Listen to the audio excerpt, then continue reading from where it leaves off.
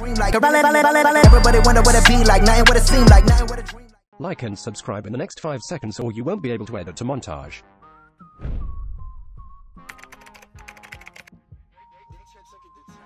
What's going on, guys? It's your boy Cudi bringing us a brand new video. First things that we need to do right before we get to the video is hit that subscribe button, man. If you guys know already, I'm always posting tutorials at least every once or twice a week, and I'm always uploading my montages, and I'm always just reacting to you guys' videos.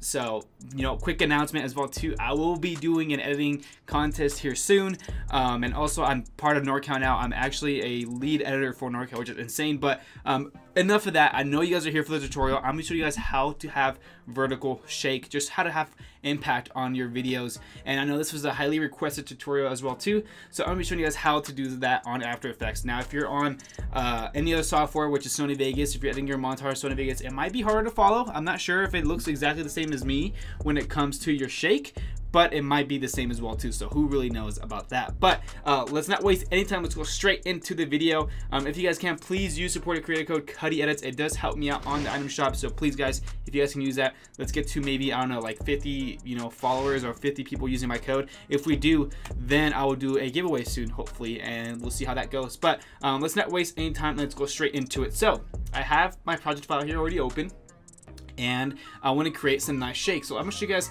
how this looks like without any shake and how it looks like with shake. And this is the most recent project I'm working for NorCal at the moment, so you guys are watching a little small preview of this, which is going to be really cool. But yeah, let me go run this out and I'm gonna show you guys how it looks like without shake.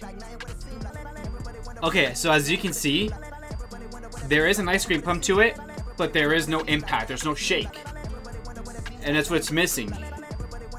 So that's what we're going to be adding here on this video. So what you guys want to do, let's just say you want to create some shake here, some impact, quote unquote impact on your video. We have your screen pump ready. Make sure you guys have a screen pump. I can definitely make a tutorial on that, but I have my screen pump right here. It goes from scale 110 all the way down slowly back to 100. If you do not know how to use After Effects, the basics of After Effects, this will be a little bit harder to follow, but don't worry, I'll try my best to explain everything if you're a beginner. But that's how it looks like without shake, and we're gonna make sure to create some sort of impact here. So let's not waste any time and go straight into it. So what you guys want to do is click on Layer, New, Adjustment Layer, and once you do that, drag that down over here, and you want to rename this to Shake if you can. So rename it Shake. Oh, I put shale, but that's all right.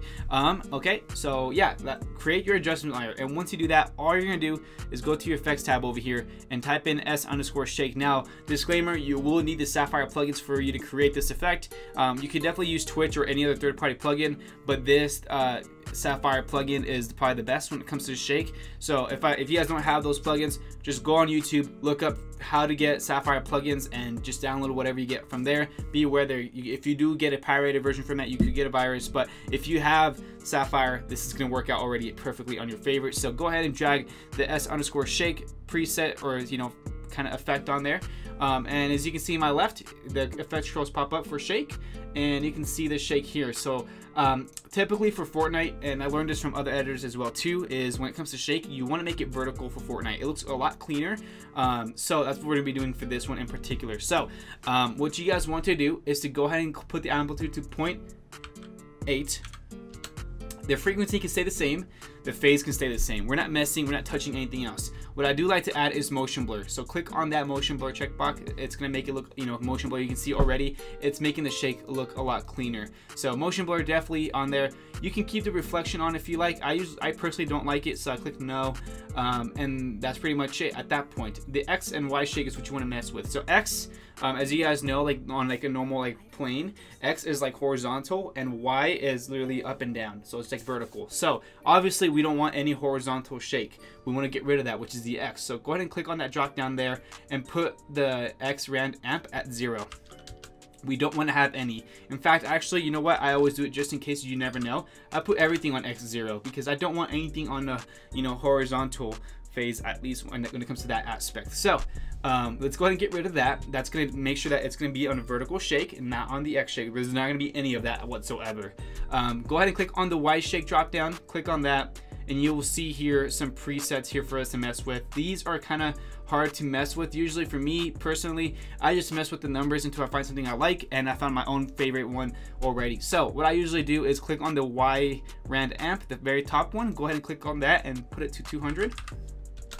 And everything else at 1. This is just me kind of testing on what I like to shake and how it's gonna look like. Hopefully it looks good. If not, I usually mess with the numbers too if I see something that I like. But with that being said, let's go ahead and keyframe the amplitude at 0.8 up here. Click on that stopwatch and then click U on your keyboard to see that stopwatch where you keyframed it. So if you don't understand keyframes, it's pretty much just like the point in time you want something to begin and then to the point in time where you want it to end. So 0.8, I want the most shake. Obviously I don't want the shake to happen before this beat drops, so I'm gonna go 1 frame before and put it to 0. And same thing with the shake, I want it to kind of, you know, go out and then kind of fade out right around here. So I'm gonna click 0 as well too. And that's about it when it comes to the shake aspect of it. So as you can see, this is how it's gonna look like with actual impact slash shake on here.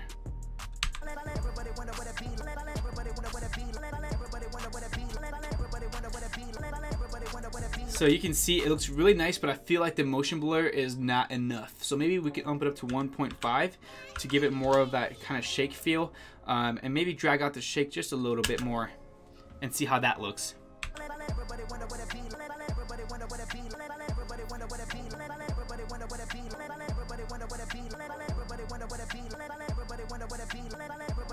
And that's how you create impact. It's really easy, really simple, and that's how you pretty much create your shake effect. This is like a really simple one. I know you can get more complex with it and add some colors and stuff like that, but this is as simple as it gets when it comes to creating shake slash impact on your video.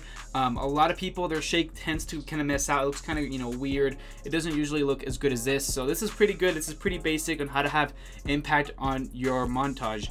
Really nice and simple. Really short tutorial as well too. So I hope you guys enjoyed. Hopefully this helps you guys out on how to have impact on your montage. If you guys want to see more these types of tutorials, let me know what you guys want to see. I'm trying my best to show you guys cool effects that you guys can apply on your montages. So like shake, screen pumps, maybe, you know, an updated color correction tutorial.